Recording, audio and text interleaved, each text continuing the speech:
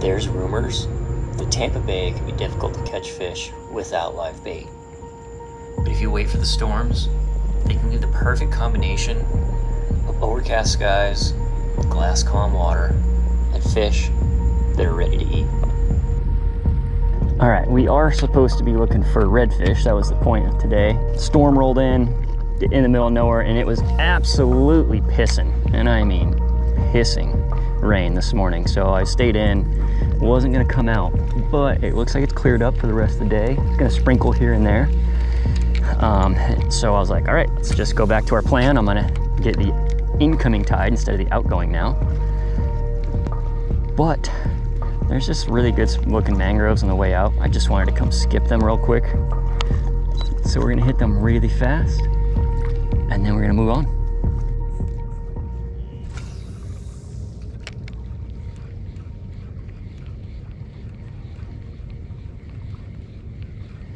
Here comes the rain, and darling, here comes the rain, it's alright. We've got good rain jackets today. That's why it's alright. And it's warm, who cares?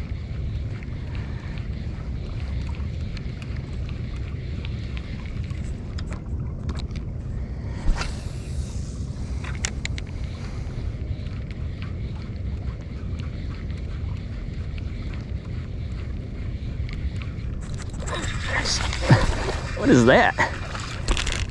Oh, look at that little guy. All right, well, we got a snook. Didn't even see him. What are you trying to eat this big old bait for, dude? We're looking for like your mom, grandma even. Oop. All right, he got off.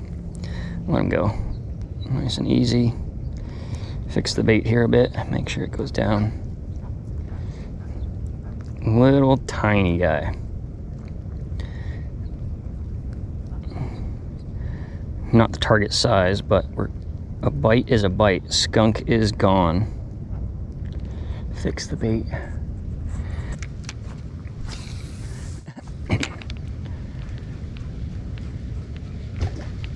Oh, there's a nice little blow up in the far back. We can get to that.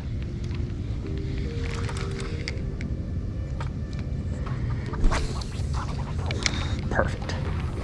Well, there we go. There we go. Come on. How do we get him out of there? Up on that tree. He's out. He's out. Did I lose him? I don't think I did. Oh. Get my hand out of the way.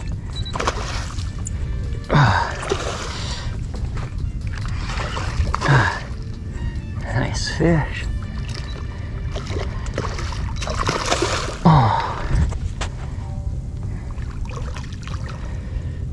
Barely hooked in the mouth. Decent fish.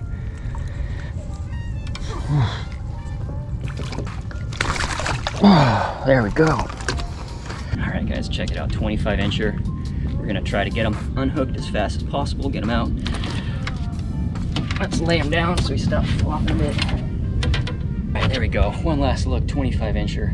Let's get them back in the water. Get some more. All right, I know you're supposed to do the thumb, but there was a big shark that was swimming around, so I would prefer to not lose my hand. So I'm gonna do him by the tail. Get some movement there until he feels good, and then we'll let him go. And check that out. Beautiful line. Beautiful fish. All right, we're out in the redfish zone. There are some schools of mullet cruising around. I'm gonna continue with a topwater because it's overcast, it's slightly raining. Like, I just think it might work. I don't often fish topwater for redfish. But I like to, whoa. That was either a massive school of mullet or there was a dolphin up there, but I think that was a giant school of mullet. Let's make our way over there, and I think we're gonna put the rain jacket on. It's getting a little rainy. All right, got the rain jacket on, feeling nice and dry. Opened up those vents a little bit, and we're gonna see if we can find some fish out on these flats. We're gonna get up tight, I think. Caught some reds over this direction recently, and the tide isn't too bad. It looks like it's already started to come in a little bit.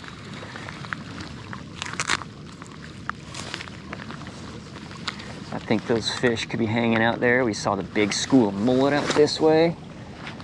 Got one right over here, actually. You might want to tuck in on that. We're gonna go that way just to go chase them down a bit.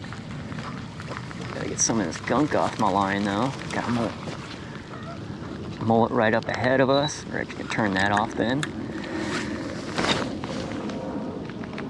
I don't want that trolling motor on if I'm gonna go. It doesn't work when the bait gets stuck though. What happened here? Yeah, I'm pretty sure I've casted this area up enough times to get bit. If they're here, they're just not eating, I guess. Not ready to eat.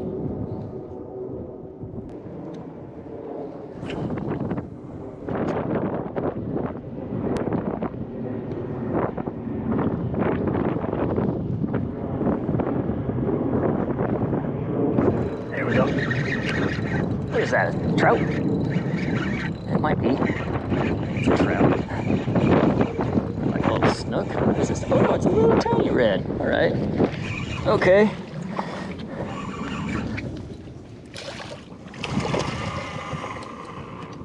Guys, there we go. He's a little guy, a little squeaker. He's got his spots, he's got his colors, and he bait the bait, so we'll take that.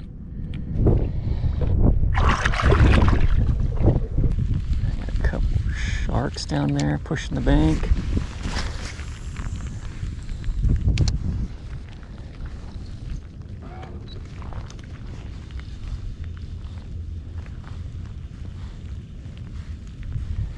Still got the stingrays moving around.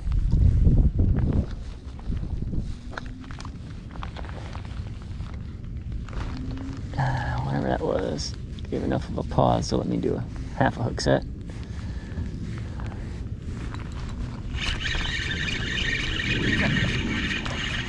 Trout.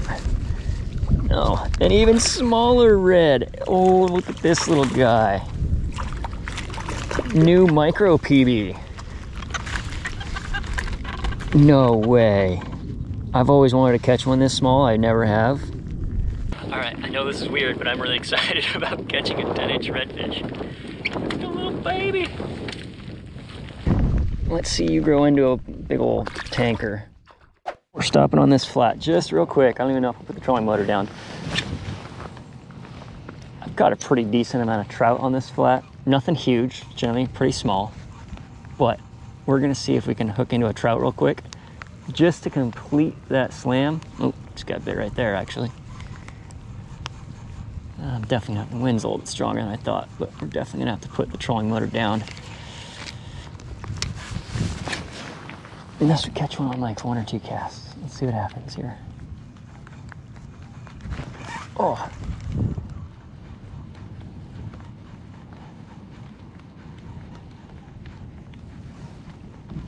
I did see a ton, and I say ton of like little bait up on this flat earlier this morning when I drove by it, so it should be cruising around. These trout should be here ready to munch. There we go. That's one right there. Nice one too. A little better one. Good head shakes. Nice one. Absolutely nice one. There we go. All right, guys. Beautiful trout. Actually, a really nice one. Right there on that little swim bait. I munched my tail, but that completes that slam. That was so fast. I mean, that was like, what, 4 casts in? This flat just, it produces trout, always.